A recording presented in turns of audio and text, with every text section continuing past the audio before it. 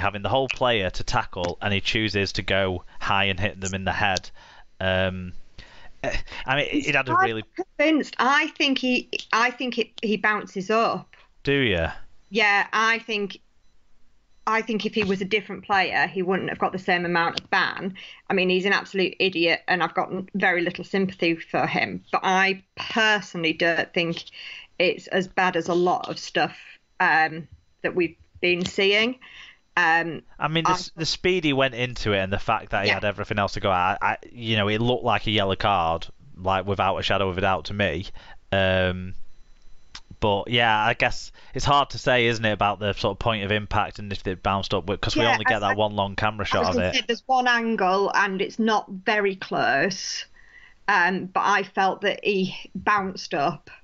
But, there are other ways of tackling, aren't there? Yeah, I think the thing that really goes against him is that fact that the player who took the ball was stood up, and he could have tackled him anywhere else, like the other guy that went in from Leeds did, tackled him round the waist. Yeah, he can't stop himself, can he? He'd started the game really well. He'd scored 2 tries. He was starting to work his way back into the good books of Leeds, and now I think I saw something that said by the end of his ban, he'll have missed 9 of Leeds' 17 games by that point of this season, which is just... So he's back in the lead over Luke Gale, the number of he's missed. Yeah, probably so, yeah. But only just. And both of them can't help themselves, can they? No. I mean, I think the thing that goes against James Bentley is that he's James Bentley. Well, he's never going to get away with anything once he's up in front of the panel, is he? No. Because he's got such a bad record. And it's all recent as well. It's all since he came back from his injury last season. It wasn't even like he had a terrible record. He wasn't a clean player, but he wasn't a dirty player at the same time. He was a tough, hard player, I thought, before he came back from his ban last year and went absolutely psychotic. Yeah. I mean, I'm not really sure why Leeds signed him, because I just think surely he's a liability. I think they signed him whilst he was still injured last year, not expecting him to come back and be banned every week. Fair enough, yeah. Yeah. But because I'd thought the same, and then I'd tracked it back in my mind, and I thought that's what had happened, yeah.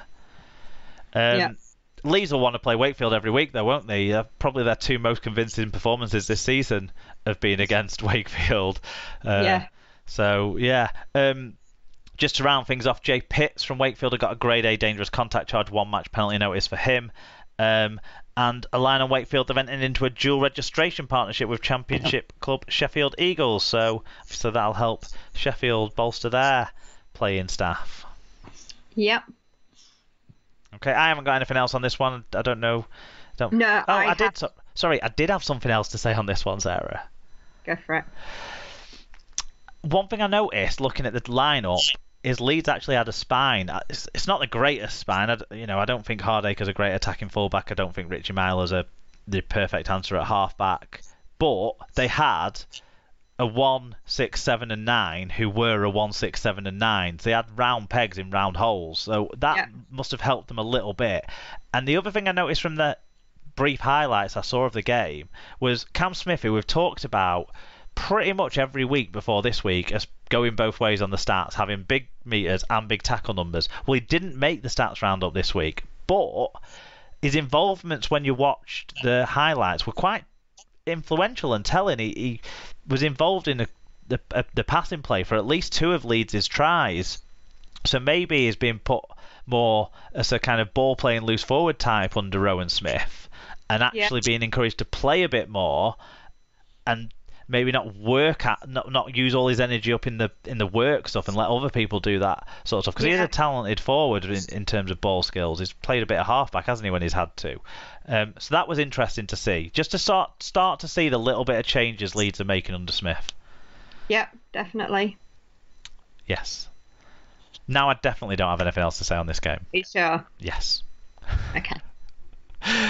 The next game was the Friday night televised game. It was Salford versus Castleford.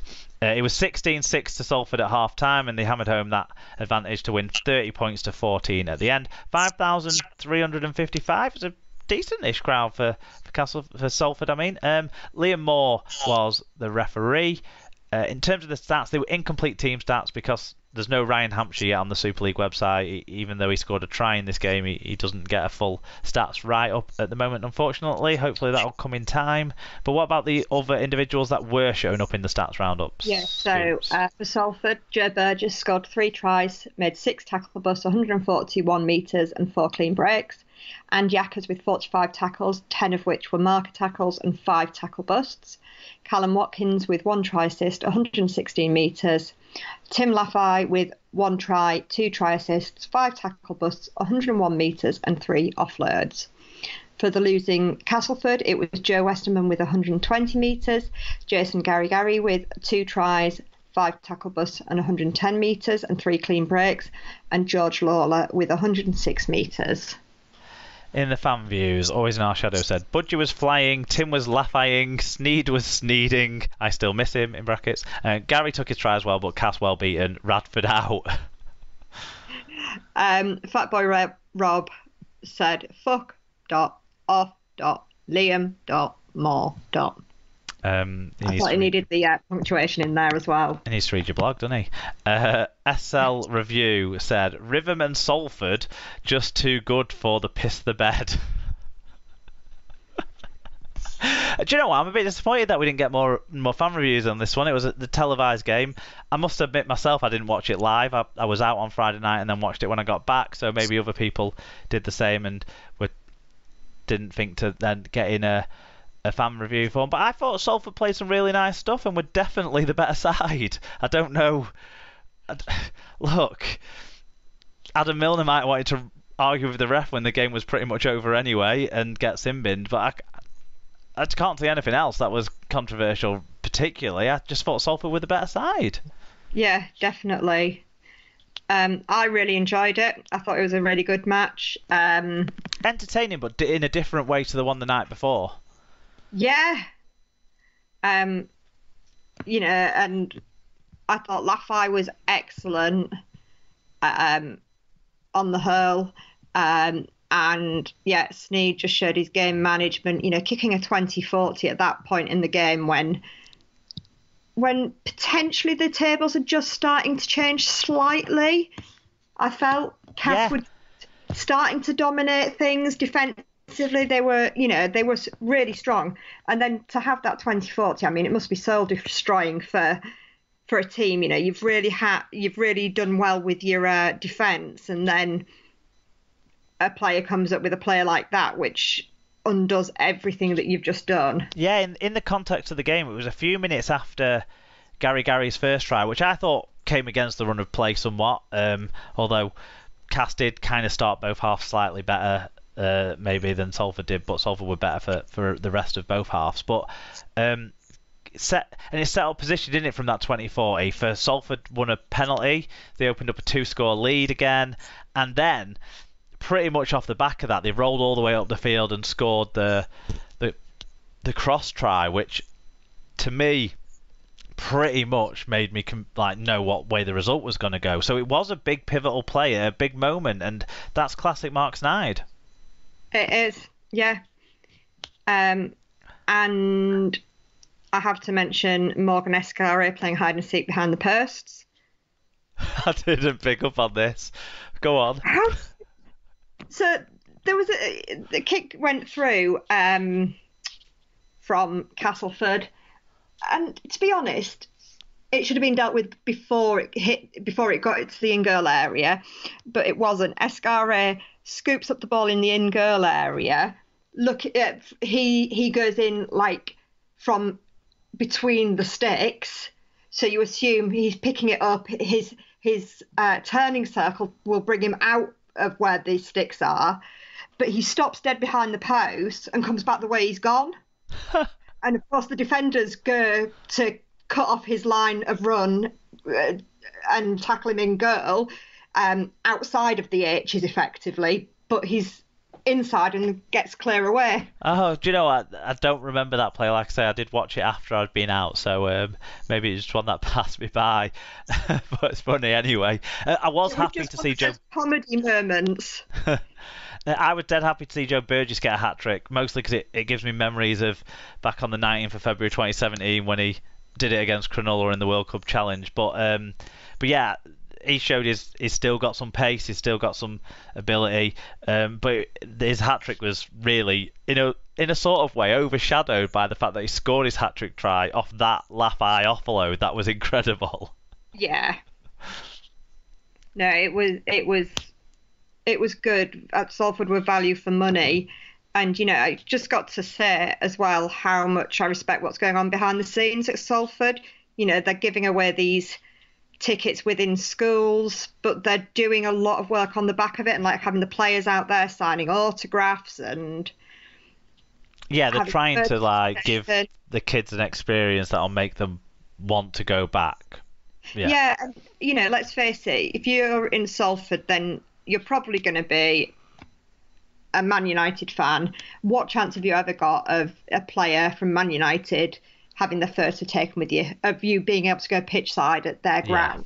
And then suddenly you go to this ground, you see a great performance, a good match, and then the players are down there having photos and all the rest of it. I just think it's it's really good.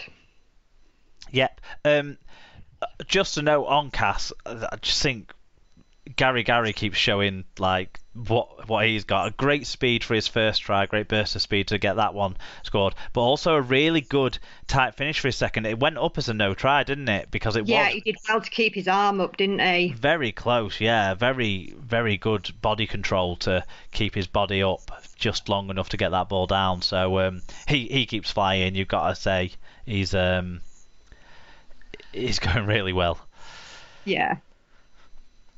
Sad news out of Salford that King Vuniyawa, who's been probably their best forward, and Jack Wells, they've both been ruled out for the remainder of the season. Paul Rowley's confirmed, so that's a shame for them, but it didn't hamper them in this game.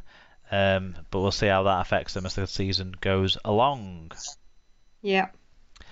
Moving on to Saturday, Channel 4 were back on with Rugby League, and they were showing Hull KR versus Catalans. It was actually 8-4 to Hull KR at half-time, but it finished 20 points to 8 to the Catalans. 7,199 were there. Tom Grant was also there to referee.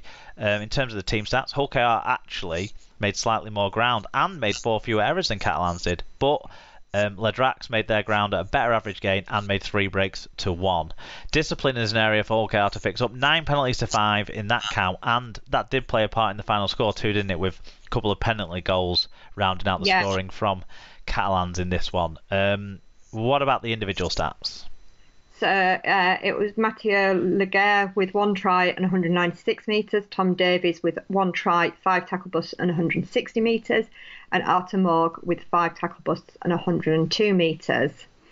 And for the losing team, it was Ryan Hall with 5 tackle busts and 168 metres, Lachlan Coote with 142 metres, Ben Crooks with 1 try, 9 tackle busts, 139 metres, and Sean Kennydale with 130 metres and 3 offloads. Yeah, Ben Crooks reminded us of his great leaping abilities, didn't he? We've not seen that for a while for him for his first try of the year.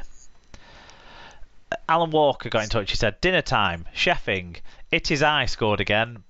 Brusque dominated again, and Eldrax did the business. At least the dinner was better." Always in our shadow says, "What's it like to score a try? Turtle crap from both teams. Dragons gave the Dobbins so many chances. Looked like they want to do 20 passes to score. Pity they can't catch that many." Dr. Bob Phillips said, "Well, it was an entertaining first half, but the second was stodgy, tired and error-strewn. Robins didn't seem to be playing as a team, and despite their supporters, didn't want it enough." Yeah, I mean, this was a match that, again, Rovers had flooded the local clubs with tickets, and you saw them going round, didn't you? Oh, sorry, there's one to come, sorry. SL Review says, "It was looking good, or at least competitive for OKR, but the end was far from okay. Dog Allen's just too much class."